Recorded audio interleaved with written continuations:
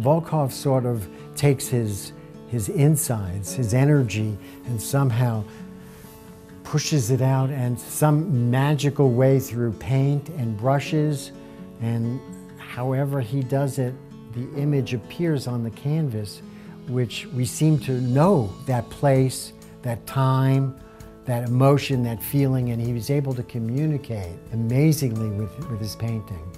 Yeah, it looks like a photograph because it's perfect. And he specializes in painting scenes of things that move him.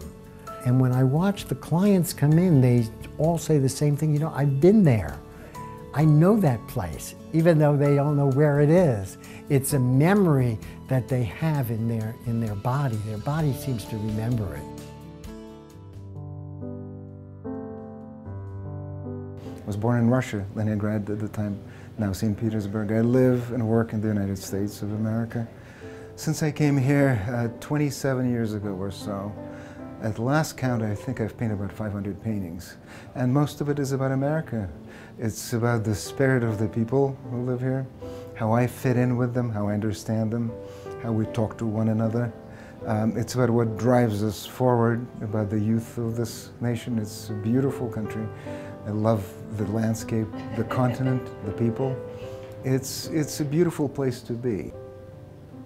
At the University of St. Petersburg, we studied the effects of light in crystals. And in my field of work, I was a geophysicist by my exact specification. We studied aurora borealis. And the actual object of my studies then was the actual footage, film of aurora borealis. By the movement of that, we were supposed to learn to interpret some things. So in one way or another, I was always connected to the phenomenon of light. And maybe the hunger for it came out of that post-Soviet Russian existence, which didn't have a lot of light in it. Yet there was a lot of subtle light in it, which is what I tried to find in the world around me.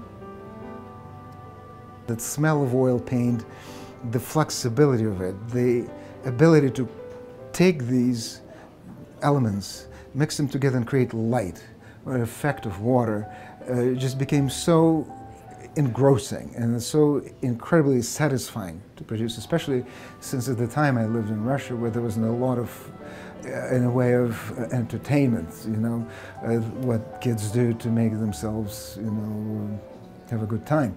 That was my way of having a good time.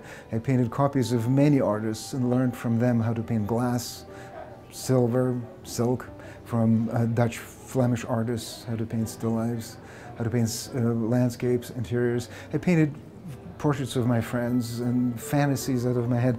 And all of these disparate things combined into this one thing, which I believe now has become me. This painting is called Keys to Everything. This is one of my favorite paintings. To me, that painting is probably the most bittersweet and sentimental thing I've done. And that's about our life, because we go through stages in life where so many things happen to us.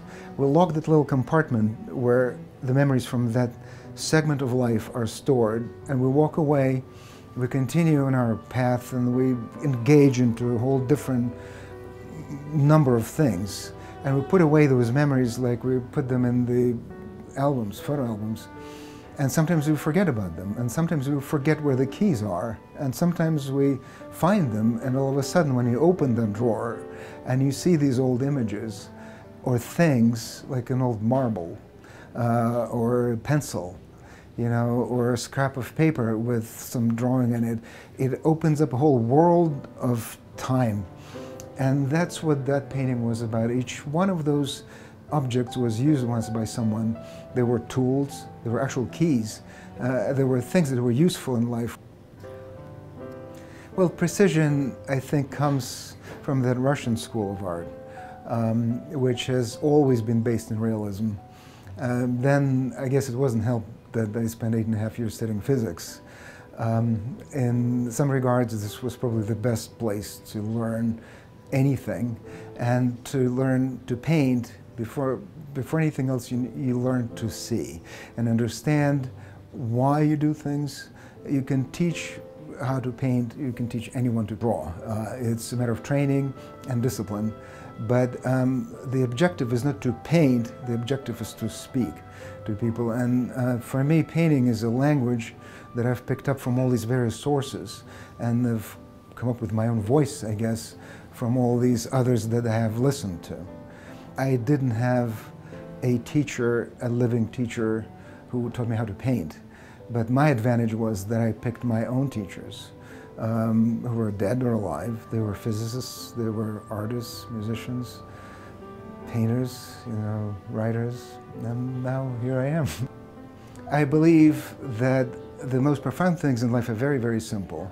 That's the ability to see light, the ability to see it within yourself, people around you, the faith in something that was there before you and will continue when you're no longer there. And to me, the greatest mystery is the mystery of light traveling through darkness. Because the world is dark and we can't see light without the darkness, though.